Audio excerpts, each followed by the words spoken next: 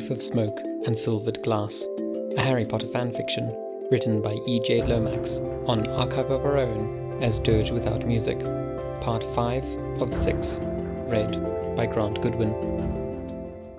In Harry's 4th year of school, the Goblet of Fire chose him as a frankly illegal second Hogwarts champion. But what about sportsmanship? Severus asked Dumbledore dryly. What about the kid not dying before he figures out how to brush his hair? I must figure out who's placed his name in the goblet, said Albus, tearing apart a lemon drop wrapper. Sunlight was pouring through the windows, and Severus put his feet up on Albus's desk. There can have been no reason for it except to endanger him. I bet he thinks it was me, said Severus. The first task was dragons, so Severus lurked down by the dragon handlers, asking about some of the rarer dragon-derived potions ingredients. During the actual task, he sat rigid in the stands and tried not to think about Harry, 11. God, had he ever really been that small? Dangling from his broom while Severus hissed anti-jinxes under his breath. Severus had been seeing Neville once a week since his first year for tutoring. He scowled through it and sometimes napped at his desk for the safer stretches of brewing when he knew there was something Neville got. The kid was approaching grade-level standards, though, and had on at least one instance corrected Granger on a brewing fact. "What's that?" Neville asked when Severus put a box of gillyweeds on his desk, while rummaging through his ingredients for some fire flower essence. He scowled and snored and snubbed, but Severus tried to encourage questions, however sourly he answered them. "Gillyweed," said Severus. "Ingested, it allows a wizard to breathe underwater. But you have an illumination brew to make. Get to it, Longbottom." And then he put his boots up on his desk, and pretended to snore through Neville tentatively robbing his unlocked gillyweed stores. Alistair Moody cornered him out on the grounds. Now he smelled of dark arts, but Severus supposed he'd had plenty of terrible years to get the stuff on him. Like glitter, it never really came off. Severus was glad to have him, though, because when whatever Voldemort flunky was lurking raised his ugly head, he could trust old Mad-Eye to kill him dead without a flinch. Small comforts. "Of course Dumbledore trusts you," Moody said. "He's a trusting man, isn't he? Believes in second chances," he said, and Severus almost laughed, because people kept telling him these false things about Dumbledore. Instead, he raised both eyebrows and one side of his mouth, and waited. "But me," said Moody. "I say there are spots that don't come off, Snape. Spots that never come off. Do you know what I mean?" "Always nice to see you too, Alistair," said Severus. "But I'd like to get back to my walk." Karkaroff cornered him too, down in his dungeons, his hand wrapped tight around the inside of his opposite forearm. "Karkaroff, long time," said Severus. "So I see they put you in charge of children. How odd." "You're one to talk, Snape." Karkaroff's hand around his forearm was white-knuckled, pressing into marked flesh. Severus knew the feeling. His dark mark had been prickling and darkening all year, but he had had Quirrell haunting his classrooms, had seen Dumbledore locking a destroyed diary away, had been waiting for this. "Hold yourself together, Karkaroff," he said, and swept off to grade some papers. The cup was supposed to make some sort of signal when a champion reached it, but nothing happened. The spectator views of the third task were poorly thought out, but while the crowd wondered and peered at the high hedges, Severus felt the mark on his forearm burst into blinding life. It cut into his skin like he was getting it all over again, arm outstretched, Voldemort's cold fingers around his wrist, a tip of his wand dragging along the skin. By the time Severus got to Albus and the crowd of spectators, Harry was back. He was on his knees in the grass, both hands clenched in the robes of a dead boy. Cedric had been terrible at neat dicing in Severus's class, but wonderful at lending his supplies to those around him who'd forgotten to bring what they needed. Everything was noise. The pain in his forearm was dragging at his attention. Amos Diggory was on his knees, in the grass. Moody, no, Crouch the Younger, what had Bella called him? Barty Jr., Crouch the Crotchety? Took Harry, and Albus realized his mistake in time. Severus and Minerva flanked him, and Severus dug up Veritaserum from his stores when asked. His forearm was aching. The skin, yes, but it felt like the pain was cutting down through the tissue and sinew to bone. "He's back," Harry was saying. "He's back." His hair was in his eyes and his hands were shaking, and he looked like no one except a scared 15-year-old boy with grass stains on his knees. When Severus and Lily had been children, they had come home from summer afternoons covered in grass stains, and Mrs. Evans had put Severus's things through the wash before she sent him home. "Don't want your mom to fuss," she'd said, hands hesitating over Severus's bony shoulders, without touching him. Albus pulled Severus to the side, slow and quiet. "Go," he said. "You know what you need to do." Severus wrapped his hand around his opposite forearm, holding so tight his knuckles turned white with it. He knew where he was meant to be, and he could feel Voldemort's impatience pacing up his spine. Severus grabbed nothing, just paced out of the room and out of the castle and out of the grounds, past the main gates and the anti-apparition charms. He vanished with a violent thud of air and appeared in a poorly lit room somewhere below London. They'd left the graveyard, but here was the tall, pale ghost of an angry young man. Here was the feeling of gentle fingers whispering over the inside of Severus's skull. The men arrayed around Voldemort wore their masks and hoods, except for Pettigrew cringing in the corner. But Severus stood bareheaded in his professor's robes. He inhaled the musty air of the room. "My lord," said Severus, and dropped to his knees. Severus slunk back into the school the next day. He had to keep his cover, he'd told Voldemort. "Yes, here," he'd said. "Take a walk through 15 years of Albus's exhausted shoulders.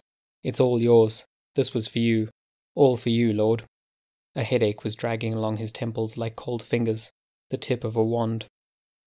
Hogwarts felt nearly empty, its corridors echoing, its classrooms shut. Severus moved over stone and past armor and painted canvas until he found them, the whole student body, the faculty, the staff, in the great hall. Albus stood at the head of the podium, and Severus could see the weight on his shoulders.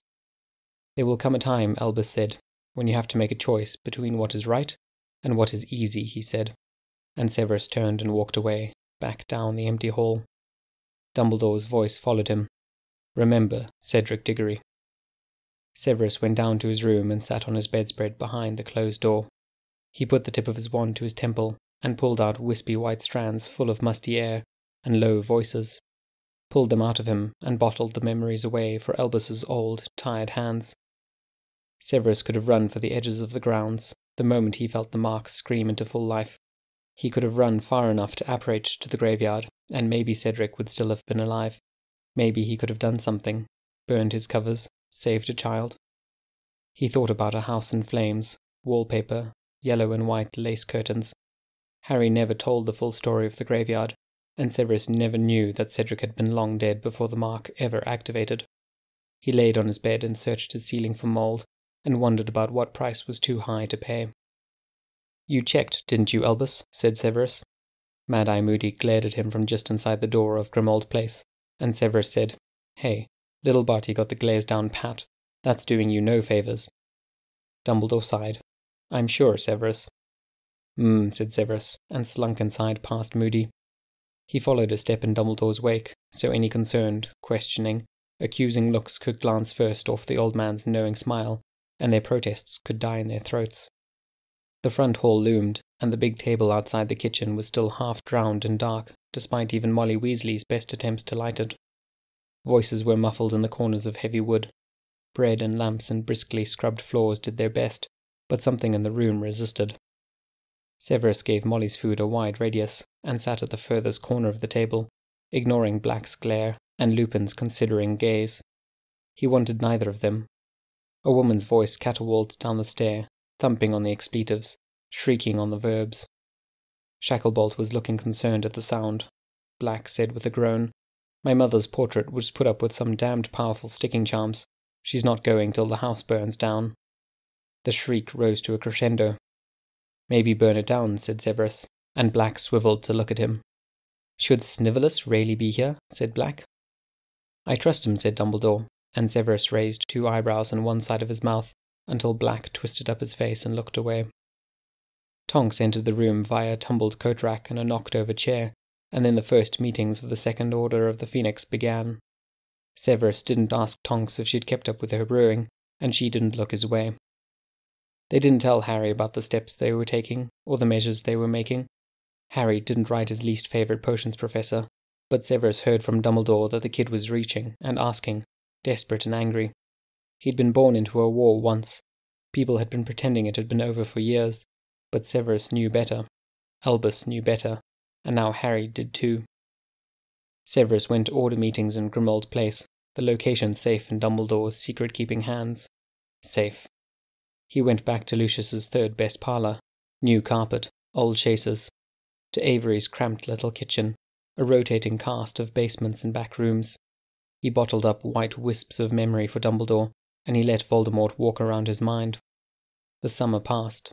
Severus only got a glimpse of Harry in Grimmauld Place, twitchy and scowling, but he liked the way Granger and Weasley looked at him with their hearts in their anxious throats. Severus had never seen McGonagall so angry about anything as about Dolores Umbridge, and he had been the recipient of her glares more than once in his 3 decades of life. It confused him that she could be as angry about this toad of a woman as she was about the maybe Death Eater in her midst, but he supposed she'd been able to fight Voldemort when it came down to it, and there wasn't much she could do about Umbridge. Minerva broke a mug in the staff room, and once she was gone, long gone, no witnesses, Severus cleaned it up. The day Umbridge sat in on Severus's potions class was the smuggest he'd ever seen Harry in company, and Severus stood stiffly at the front of the room, trying to think of nothing but Newt's eyes and pewter. Not James with curses and grins, not James in a green knit cap, not Black's 13 years, not Pettigrew cowering but breathing in the back of Voldemort's meetings. He didn't let Umbridge sit in on Neville's tutoring, or on Goyles's, who was trying and who could follow the instructions, if you sat still and explained them patiently enough, and let him fiddle with the knives. Sue Lee was a Ravenclaw who had hunted him down at 12 to demand extracurricular potions. He let Umbridge hover while he quizzed Lee on the liminal tendencies of red spot toadstools. Lee blasted him with clarifying queries and suppositions that led them all the way down the track to the philosophical gestalt inherent in brewing, and Umbridge slunk out of the dungeons looking frankly dizzy. Tom Riddle was slinking around Harry's mind, Albus said. They had a connection, Albus said, and Severus stared out the windows, over the headmaster's shoulder. Harry needed someone to train him in occlumency, Albus said, and Severus tried. He scowled through it, because that's how this went, and Harry scowled on back. The boy's mind was brittle and wide open, grasping and desperate for answers no one was giving him. Severus tried to pretend he had too many ugly answers heavy on his shoulders to have any sympathy for him. I cannot do this, said Severus, a bare few weeks into the lessons. He's a nosy, irresponsible little brat, and I can't do this. I can't be there. I can't be dragging this shit up. Do you think I'm not doing enough lying, Albus? Dumbledore frowned at him over steepled fingers, all warm concern, and Severus scowled back. Albus said, I thought you would enjoy the chance to connect with him. He shouldn't be connecting with a goddamn Death Eater, and that's what I am. You are the best occlumens I've ever known, including myself, said Albus. That's too bad. Find someone else. Harry had dug into Severus's pensieve, and found a sunny afternoon that flooded even Harry goddamn Potter with pity.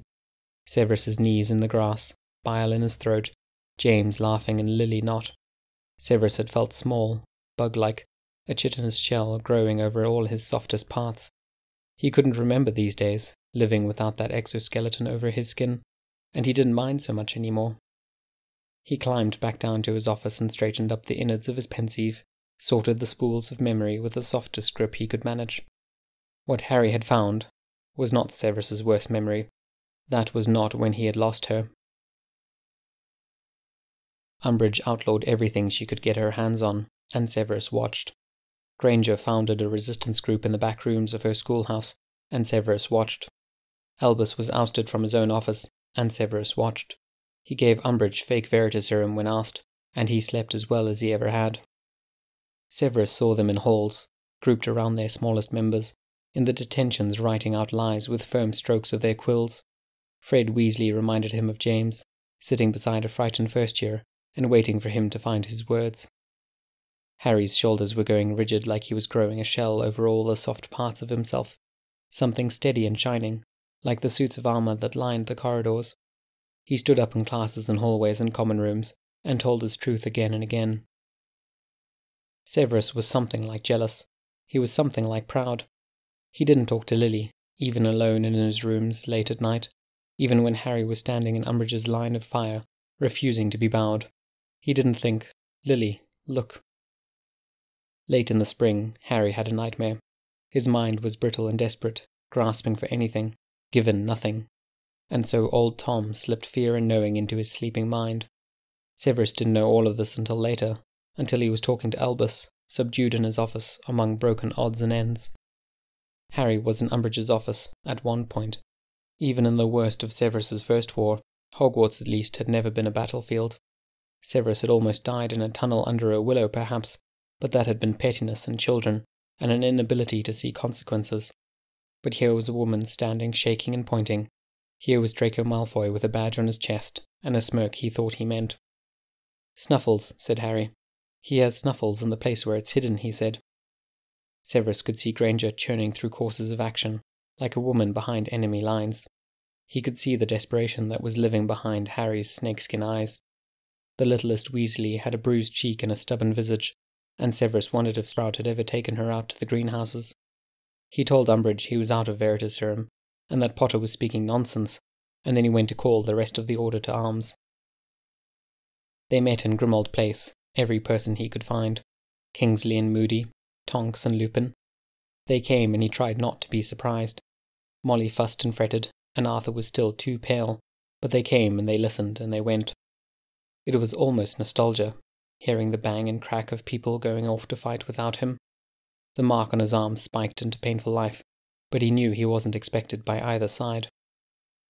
In the Department of Mysteries, 6 Hogwarts students clashed with grown, hooded fighters. In a room haunted by a veiled archway, reinforcements came for them. Sirius Black died at Bella's eager hand. Voldemort flooded into all the empty places in Harry's chest, sending him writhing over the atrium floor, and Severus sat in the dark of Grimmauld Place and listened to Black's mother shriek. Severus apparated back to Hogwarts's outer gates when they told him it was over, and strode back to the castle with his cloak flapping behind him. At Hogwarts, you were always a step away. At Hogwarts, you had to rush to its boundaries before you could vanish to anywhere useful. He climbed up to Albus's office, where his trinkets and toys and treasures had been smashed here and there by Harry's 15-year-old grief. 15. Had Severus ever been that small? He had held Lily's hand at that age, sat through the muggy heat of her father's funeral, and bought her a candy bar after. Albus was reinstated and Umbridge had gone missing. Severus gave a lesson about Bezoars and watched Harry scowl and clench his hands in the back row. Severus wasn't sure how Harry thought the Order had gotten the news, if not for Severus. He didn't corner the boy and snap that he hadn't abandoned him in Umbridge's office. He'd passed on the message, as asked. What did he want? Sometimes you had to say one thing and do another. But maybe Harry did know. If Severus hadn't alerted the Order, Black wouldn't have gone to the Ministry, and Black wouldn't be dead. Harry might be then, but Black wouldn't. Severus watched the boy stalk through the halls, 15 years old with his shoulders hunched up to his ears, and he could understand that. He had been that small before. That summer, Dumbledore found the gaunt ring and murdered the snippet of spirit living inside it. Hogwarts was empty over the summer holidays, except for Hagrid out weeding the grounds. Severus met Albus up in his high study, and turned his blackening hand over in his sallow fingers. "This is an ugly curse," he said, like he'd comment on the warm weather burning the grass outside. "Did you expect any less of Tom?" Albus said. "You apparently didn't," Severus snapped, laying Albus's hand gently back on the table. "There are some things you cannot defend against," said Albus. "I made a call." Severus rose to pace, a hiss held tight behind his teeth.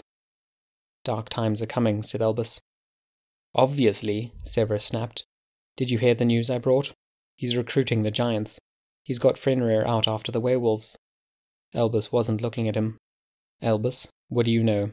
What have you heard that I don't know?" "Narcissa Malfoy may soon ask you a favor," Albus said, looking at his hand. "Albus, tell me." "I have more sources than just you, Severus. It is just... She may ask you a favor. Please say yes." Severus's parents had died, and he had buried them in shallow earth, so the house in Spinner's End was his now. Narcissa had never been there before, and he was trying to decide if he appreciated the way she looked at him, and not at the water stains or the battered pans or the threadbare carpet. Bellatrix came in after her, and dropped down on a sunken couch, soft cushions curling around her hips. "He's asked Draco to," Narcissa said, voice catching, and Bella said, "Yes, it's an honor," and Severus went to pour himself a glass of water. He didn't offer either of them any. Narcissa didn't ask him for the Dark Lord. She asked him for her own sake. Severus wondered if it was because she knew something. She took his hands and squeezed them like they were still teenagers, like he was in love with Lily Evans, and Cissa was soberly considering the curve of Lucius's adolescent jawline. My son, Narcissa said. Whatever he needs to do, you must promise to help him. Bella demanded the unbreakable vow, because she didn't understand any of him, that Narcissa's dry hands gripping his were all that was needed to bind him here, that Severus would break any promises he needed, no matter if his blood boiled in his veins from the lie. How would you like to fill the defense against the dark arts position this year, Severus?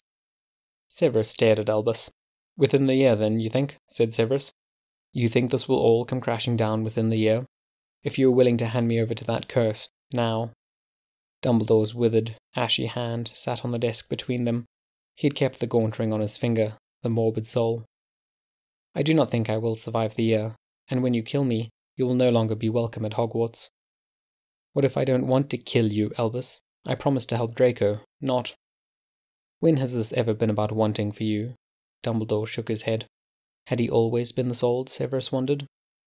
Had he always been this small, narrow-shouldered, beneath generations of portraits of dead wizards and witches? Albus said, I will tell Harry about the Horcruxes, this year. Draco will try to kill me, and we cannot let him, Severus. Killing scars the soul. He's too young to carry that. We cannot let him. Too young. Had they ever been that young? What about my soul? Severus said. Or did I not make it into your calculations, headmaster? It won't be a killing from your hands, said Albus, and Severus scoffed and stalked toward the windows. You know more than he does. From you, it will be a mercy.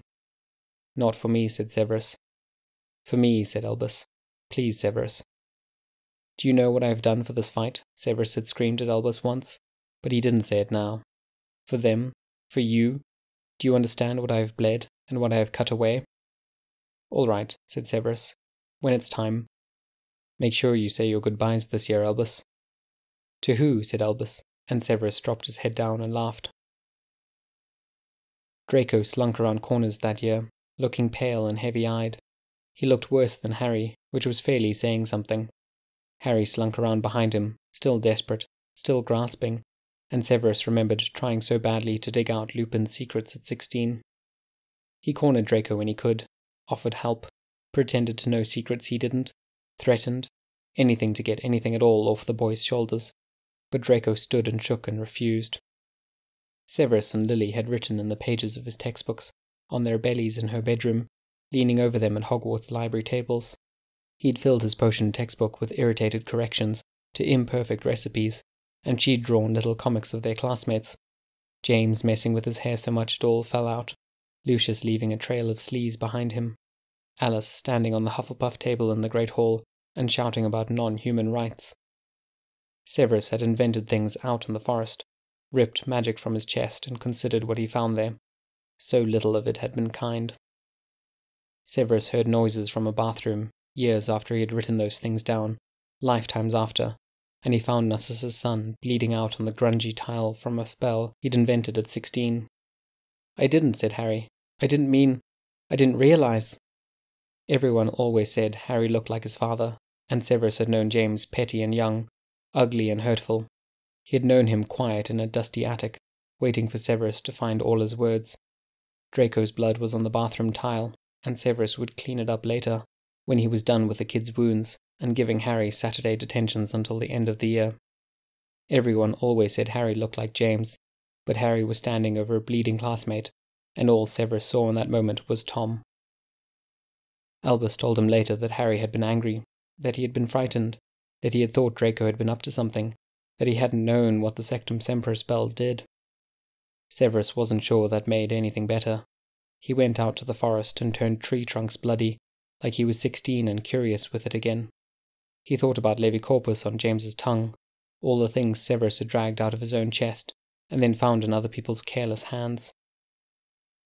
There were Death Eaters on Hogwarts ground that year, more than the back of Quirrell's skull, or Riddle's diary, or a rat curled up high in Gryffindor Tower, more than Lucius Malfoy come to give his son a present, or Barty Crouch Jr. hiding in other people's skin.